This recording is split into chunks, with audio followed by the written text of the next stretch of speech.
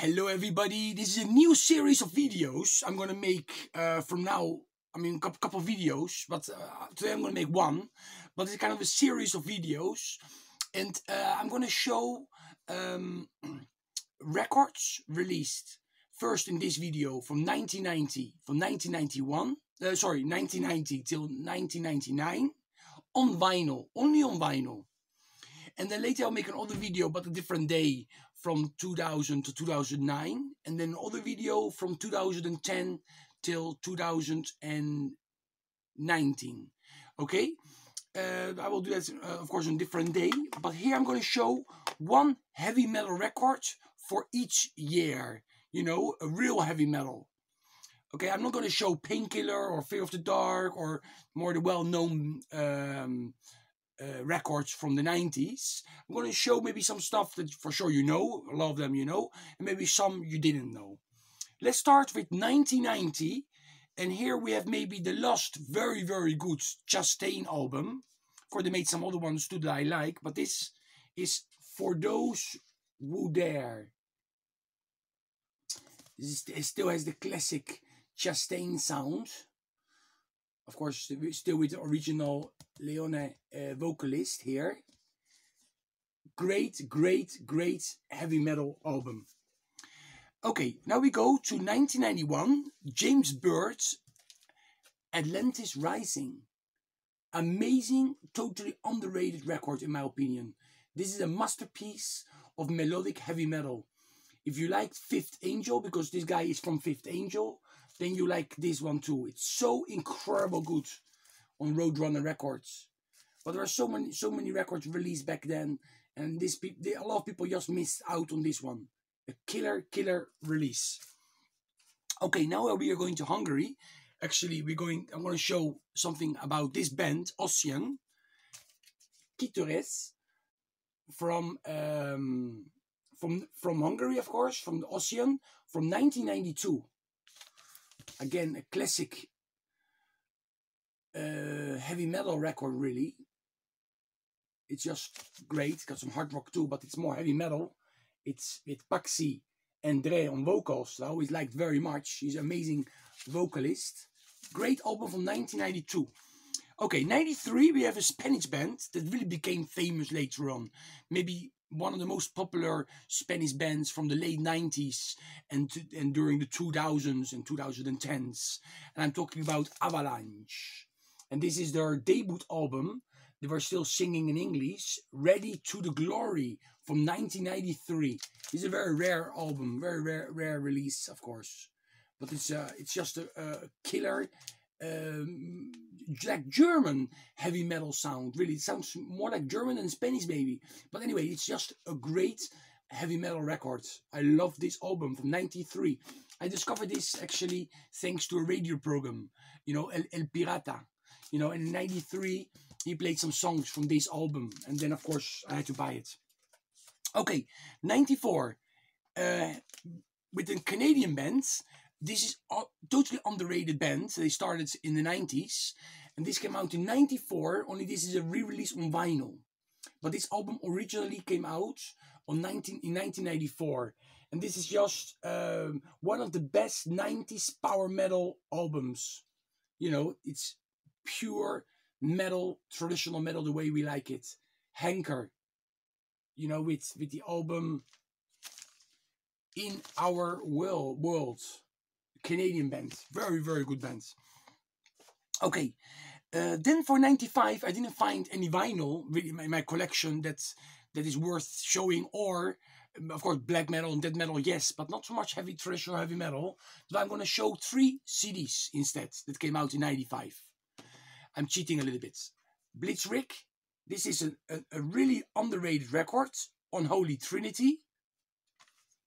Because they, of course, came back in the 90s, Blitzkrieg, and they did some cool things in the 90s, like 10, for example.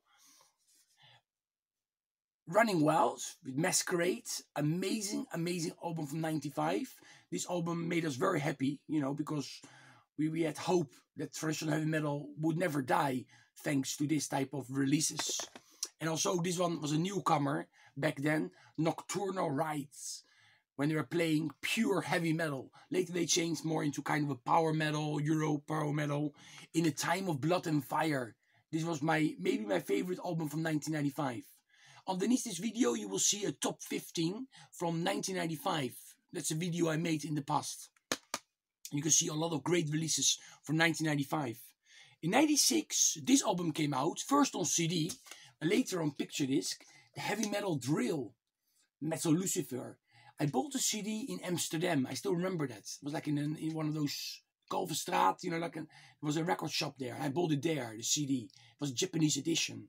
I didn't know them, Metal Lucifer. And then I brought them home and they were incredible. Traditional heavy metal, very much influenced by the new wave of British heavy metal. I mean, heavy metal drill by Metal Lucifer. A great, great album. Another band that kept traditional heavy metal alive back then. And here we have a very cool release. This came out in 97. This is their Sinners in the Hands of Angry Gods by Lordian Guard. And this is just a two people in the band, you know, members. Only two members. One was the guy behind Warlord, you know, from the US, and his wife. And his wife actually died. His wife was Fiona Shire. And she does the vocals on here. It's a great epic heavy metal album. It's amazing. And William Chamis, he was the, you know, he did the guitars and a lot of the older instruments. This is the second album. They made one more album that I have on CD. But this is Sinners in the Hands of Angry Gods. If you like the band Wonderland, or you like the Italians, Wonderland, or you like Warlord, of course, you know, you should check out this. It's great, great, great release. I really like this. Okay, then in 98, this band, one of my favorite bands, Sacred Steel, came out with their second full-length album, War Gods of Metal. First it came out on CD, and I think a little bit later on vinyl. I think it came out at the same time, maybe, because that's on 98 too here. But really, really, really good album this. It's amazing, so many great songs. War Gods of Metal, Tonight the Witch is Right, Carnage Rules the Fields of Death, Army of Metalheads, Battle Cry, of course it's a cover song by Omen, By Steel We Rule, Crusaders of the Metal Blade, because they got signed to Metal Blade Records. It's like a homage to Metal Blade Records. And Heavy Metal to the End. A great, great album. Great band too. I saw them live a couple of times in the early days. You know, when they released the first album.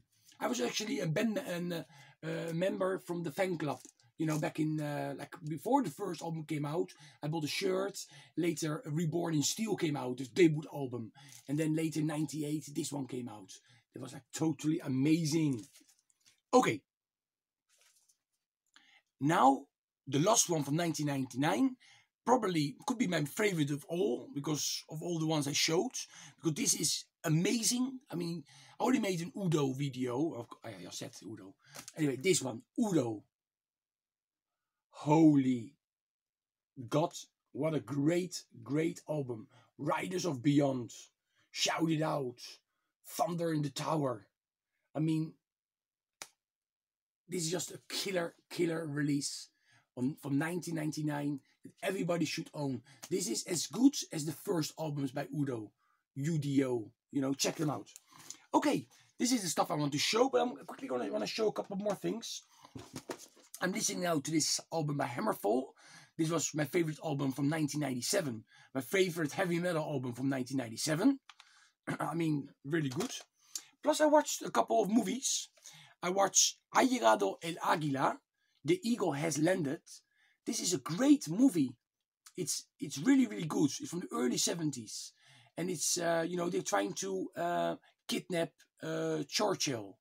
You know, the Germans go there, you know, to a holiday kind of place where he's going to be, you know, Churchill. And then finally, you know, they're trying to kidnap him. And this is very good. This is with Michael Caine and Donald Sutherland. An amazing movie, really. I really, really enjoy this movie. VHS, but very good. I also watched with my daughter and my wife. I rewatched because I watched this. I mean, I watched this already, you know, when they came out, of course. And did you know, guys, that on this one, Gremlins 2, Slayer has a song. You know, the Angel of Death is on here by Slayer. Also, you can hear Them Yankees, and you can hear Fate No More. I don't know if you guys knew that. I totally forgot it, or when I watched this for the first time. I don't know when this came out actually. Maybe in the late 80s or something. I totally didn't know that these songs were in this movie. But of course, this one is the famous ones out of the two, and my favorites. Gremlins 1. It's an amazing movie. This one. I mean, it's always been my favorite by from '84. Great Steven Spielberg. I think it's Steven Spielberg. Yes. This comes in a nice slipcase. See? And this I saw the other day on Saturday. And this is the Diamond Head DVD, To the Devil His Due. And this is from 2005. This is when they came back with this new vocalist. I made little notes, you know.